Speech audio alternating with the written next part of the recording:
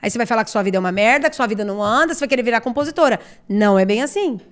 Então não acredita em tudo que eu posso, que eu sou 100% essa alegria, essa felicidade, porque não é. Nem eu, nem ninguém. Ninguém.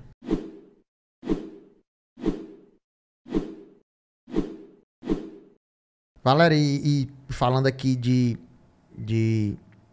mercado pros compositores, esse movimento que a gente tem de compositor ostentação,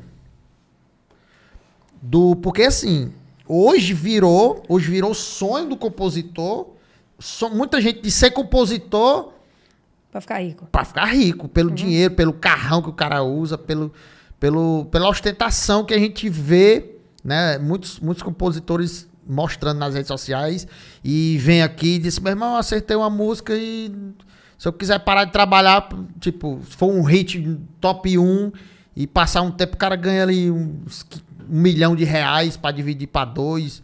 É um prêmio na Mega Sena, R$ 1 milhão. É um prêmio na Mega Sena, exatamente. Então, como é que tu vê essa exposição, né? Se você acha que é benéfico ou não, você acha que tem que ter, você acha que é massa? Qual é a tua visão? Eu acho que tem muita mentira e tem muita verdade.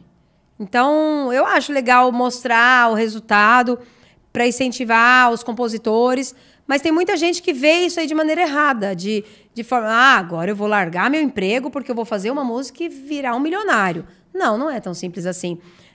Então, é legal mostrar até as dificuldades. Acredito que todos que eu vejo assim mostram a dificuldade que é, mas se acerta, a remuneração é muito boa e muito grande. Então, eu acho que cada um tem um jeito de trabalhar. Eu não fico ostentando porque eu não gosto de ostentar, primeiro porque eu tenho uma vida normal. Graças a Deus sou bem de vida, mas eu tenho muitas contas, eu tenho muitos boletos.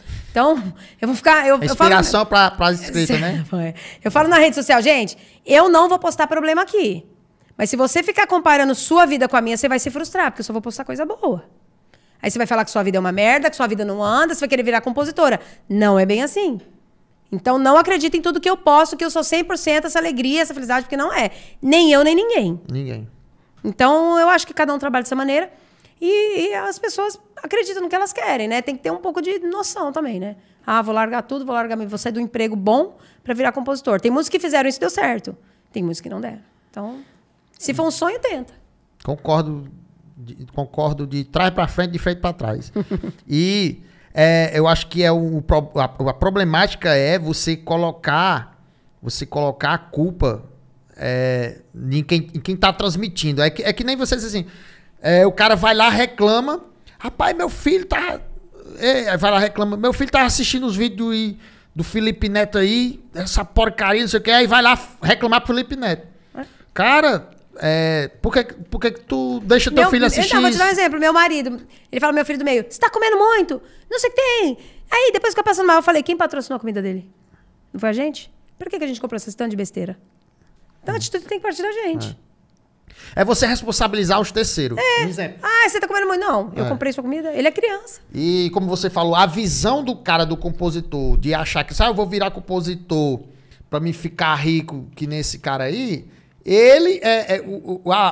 o problema não é o cara que tá mostrando que tá rico, é ele achar que ele fazendo uma música vai ficar rico. E assim, e ele também não pode pegar uma história como referência, ele tem que pegar várias. Quantos largaram o emprego, virou compositor rico, e quantos largaram e não voltou? Tem que ter uma noção de... vamos começar a pôr na balança também, né? Então, 1 deu certo, 10 deu errado. Porra, então aí eu vou tirar uma conclusão. Mas eu escutar só uma história, tipo um coach, não, eu acho que é besteira. O cara pode quebrar a cara grande. Mas se é um sonho, tem que tentar. Isso foi só um trechinho do nosso bate-papo. Eu convido você para assistir o episódio completo clicando aqui em cima. Aqui embaixo você assiste outro corte.